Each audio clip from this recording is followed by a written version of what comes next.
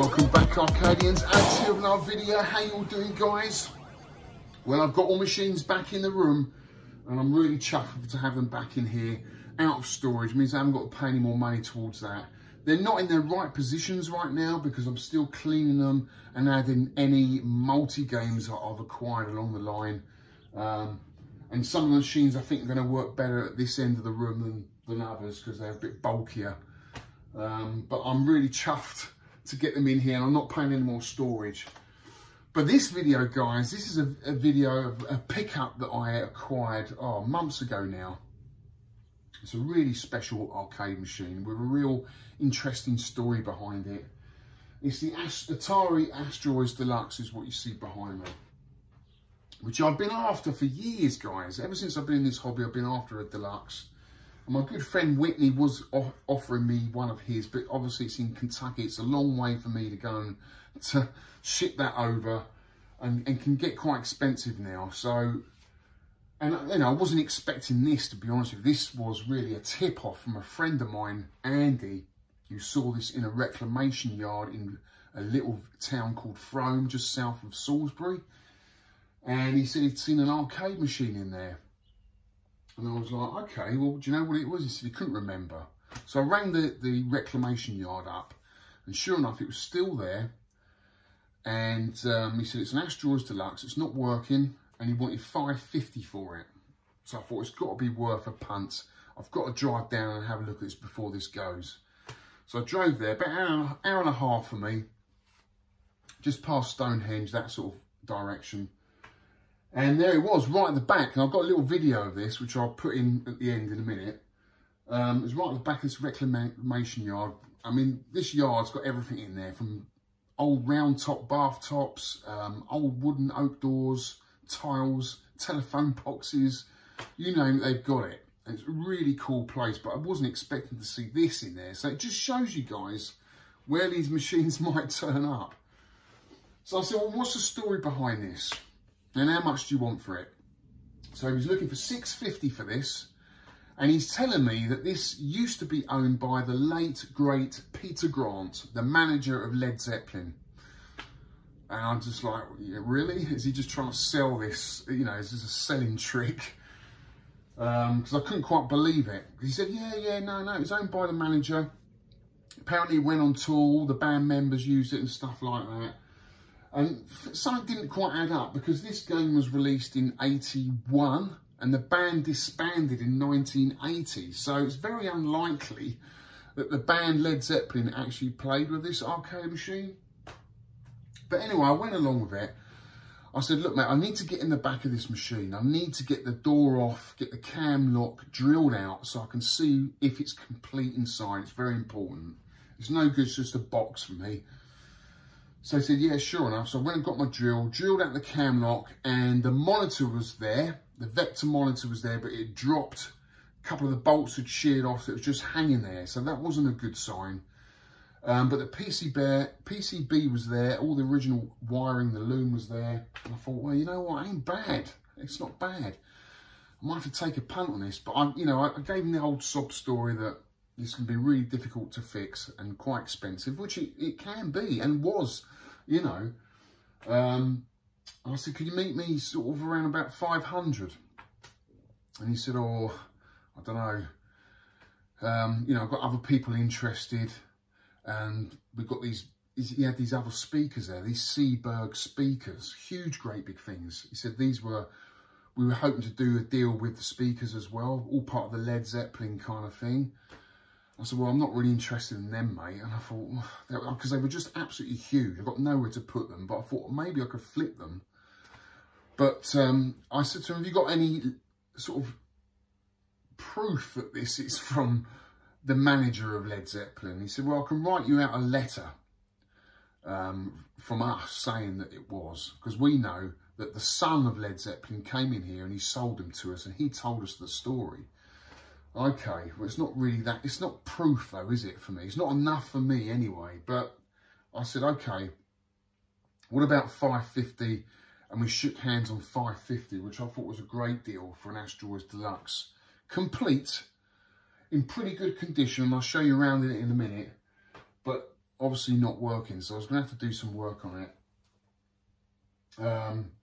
So I got it in the van, got it round to my friend Mark's, who's just a wizard on these kind of things, and he managed to fix the monitor, and the PCB had a few issues, but the main one was the pokey chip that was faulty, and we couldn't get hold of one of them. So my friend Phil, Nez for Life, sent me another pokey chip, and Bonehead Steve sent me one as well. They both work, by the way. They both work. Tested them both out.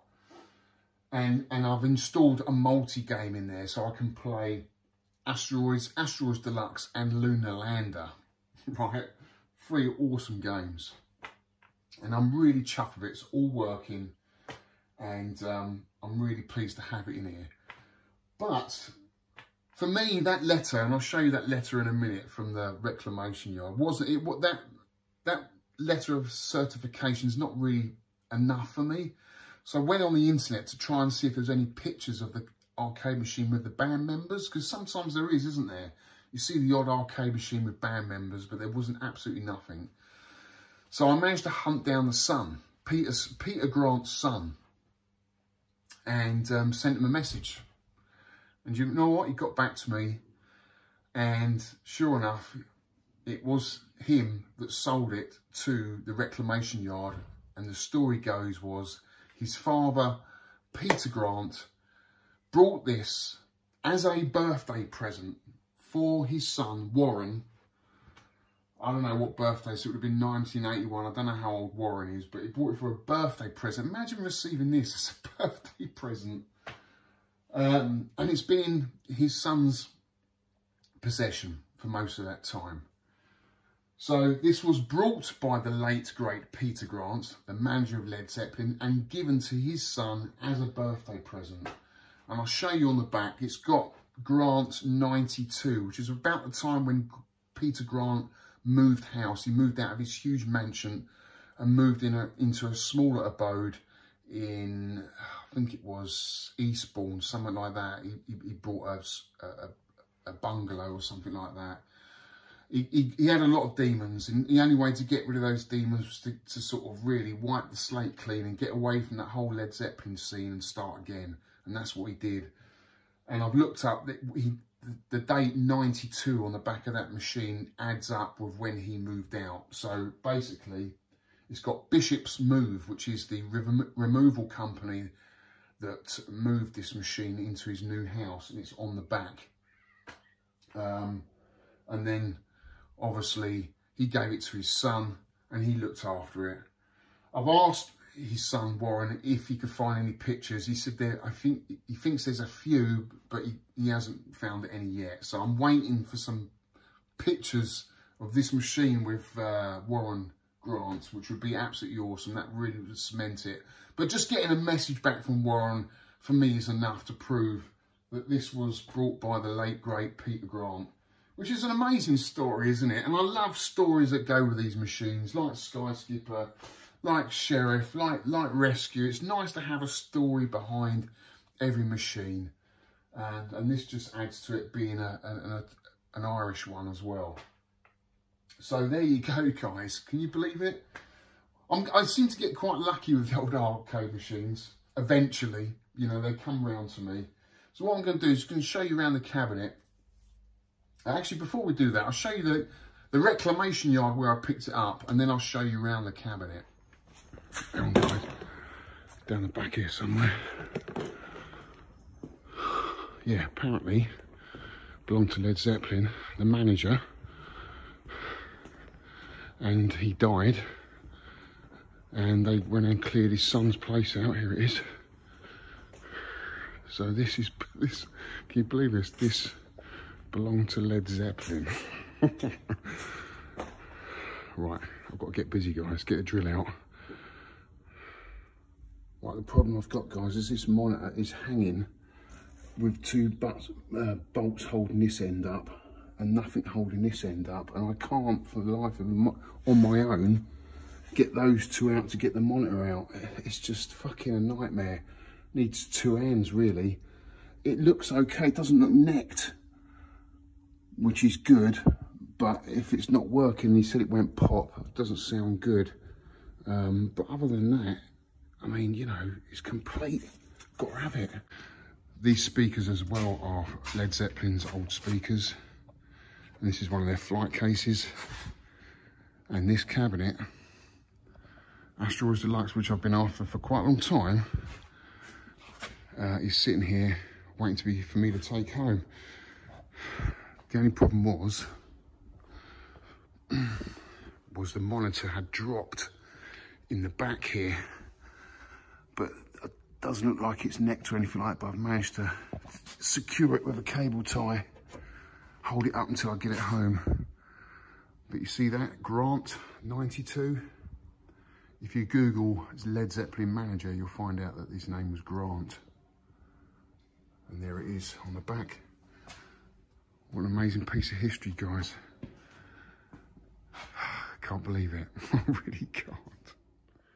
So here it is, guys. As you notice, the Atari Irish cab, it's got a different marquee.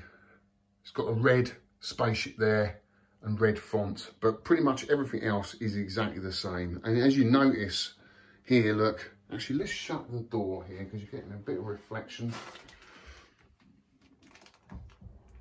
Let's shut that door. There we go. That's a bit better. Here you can see that beautiful black light and the artwork in the back of the cab, which I remember as a kid being absolutely amazed by. And I've installed the multi-game, so if you press both these buttons at the same time, you'll get Asteroids Deluxe. If we fire up, there we go.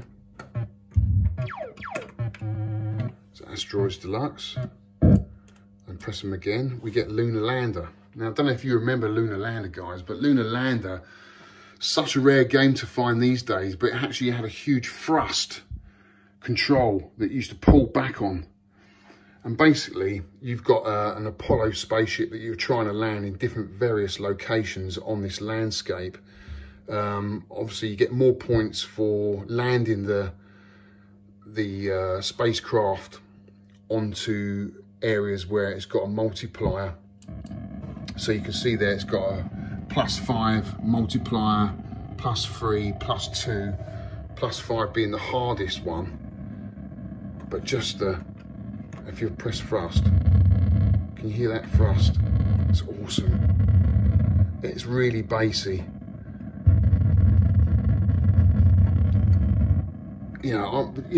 For me, back in the day as a kid, playing this was incredible because we were all into space back then. It was space and cowboys. That's what we were into. And this game just blew our minds. It's really, really cool. It's not everyone's cup of tea because you only get a certain amount of fuel and then your game's finished. But I absolutely love it. It's a real skill to this game. And it's just nice to have that as an extra game to play in this beautiful cabinet. Now you see, I've given it a good clean. The control panel here, it's got a nasty mark where someone's had their sack trolley up against it, unfortunately. Other than that, it's not bad. Just got a little chip down the bottom there of the cab, but it's in absolutely fantastic condition. Excuse the mess, I'm moving in, guys. I'm moving in. You can see all my Switch games in there. I'm getting a carpenter in this week. He's going to make all the shelves up, but here it is, guys. Here is look at the side art on that machine. Absolutely stunning, in fantastic condition. And inside, if you can see, it's probably a bit dark, but there you see, look, Grant 92, Bishop's Move, which is a removal company in the UK, big removal company. And if you look that up, 92 is about the year that he sold that huge mansion, Peter Grant's huge mansion. There's a few videos of him in that mansion if you search for it, talking about Led Zeppelin. But there you go, guys. Beautiful example of an Asteroids Deluxe. As you can see, I've got my cabs in, guys, but I'm just sort of fiddling around. I will do another video once they're all in position. But I'm so chuffed to have this in my collection now. It's been a game I've wanted for ages. Every arcade needs a vector game. Such a beautiful game. It really is.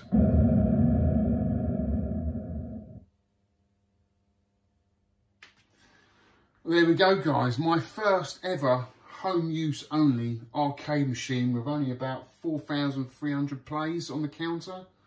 Absolutely incredible. And the fact that it's a Tipperary Atari cab, and the fact that Peter Grant brought this as a birthday present for his son Warren, is just a lovely story to add to such an amazing arcade machine. And the fact that I've got 2 other games to play now as well, Asteroids and Lunar Lander. This is a fabulous addition to my arcade, and I've waited a long time for it, so I'm absolutely chuffed to have it in here, guys. Now, that's it for this video, guys. I have got one more arcade pickup to show you. You can just about see it. Trying to hide it. That would be my next video, and we're going to sort out the arcade. We're going to get the shelving in here next weekend, and then we're going to unbox my collection, my console collection. So look out for those up and coming videos, guys. It's good to be back.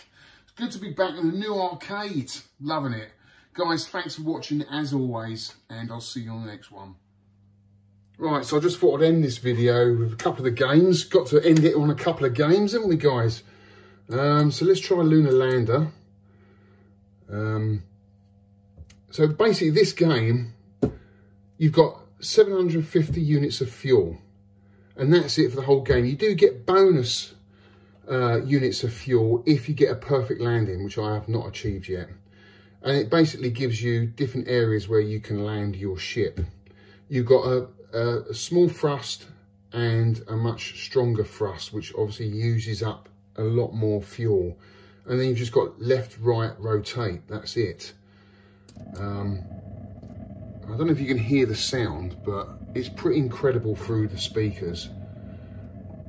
So as you can see, my little Apollo spaceship is coming down. And every time I use the thrust, I use up a bit of fuel. So I'm going to try and land it directly below me. There is a 5 multiplier. I'm going to try and land it there if I can. Slow it right down. Oh, I'm coming in way too quickly, so I'm going to use up a lot of fuel now. Oh, that looks like a perfect landing to me. Oh, you landed hard, so I've got to be even harder on the thrust. But I've got 75 points, not bad. I'm going to try and land over on that 2 multiplier, which is over here. I need a little bit more thrust. Oh.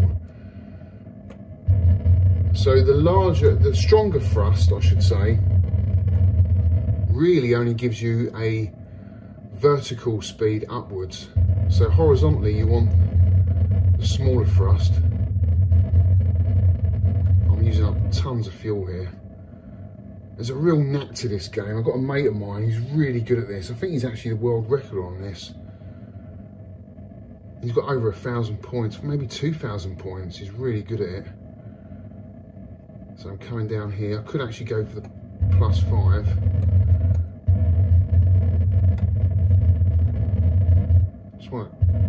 There we go, there's the +5. Should I try and land it there? Let's go for it. Coming down way too hard again. And slightly at an angle.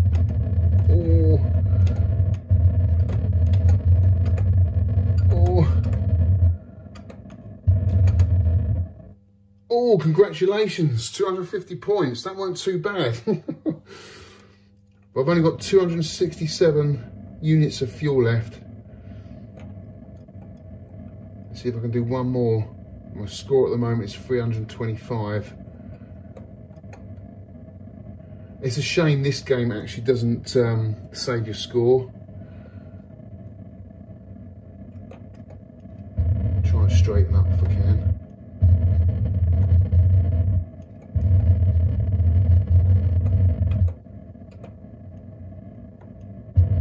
Fast.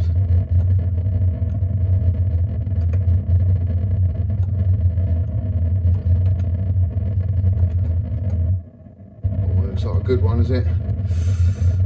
Oh no, it's right too much on the edge. I used up all my fuel.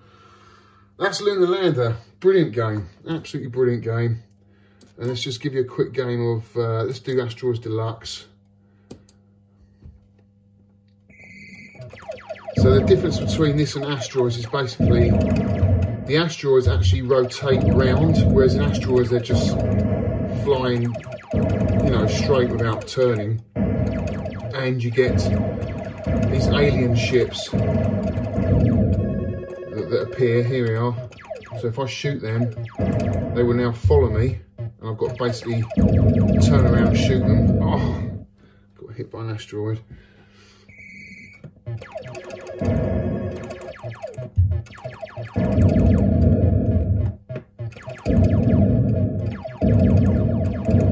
Oh, and you've got shields as well. In Asteroids you don't have shields. In Asteroids Deluxe you've got shields.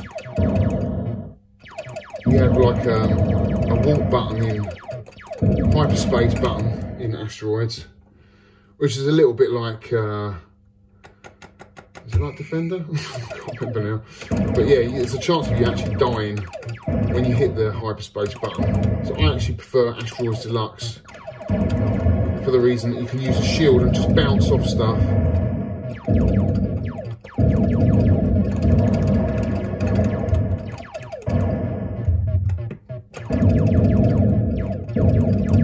So you bounce and then you can get them. Extra life at 10,000. Ah, come behind me. I think my top score on this is about 45,000. That was a long time ago when I was playing it quite regularly. Ah, one life left.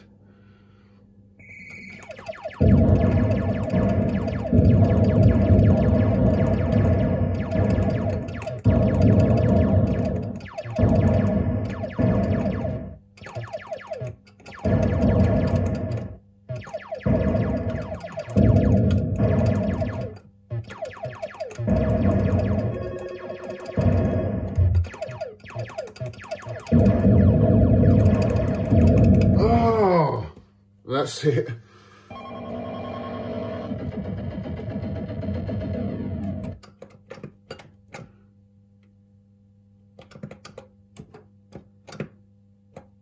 There we go.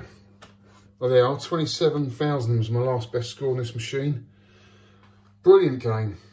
And I love the way you really look into it. It looks like everything's floating. It's like, look, it's quite relaxing actually to look in there. Almost like looking into a fish tank, watching fish go around in a bowl. It's a really cool effect.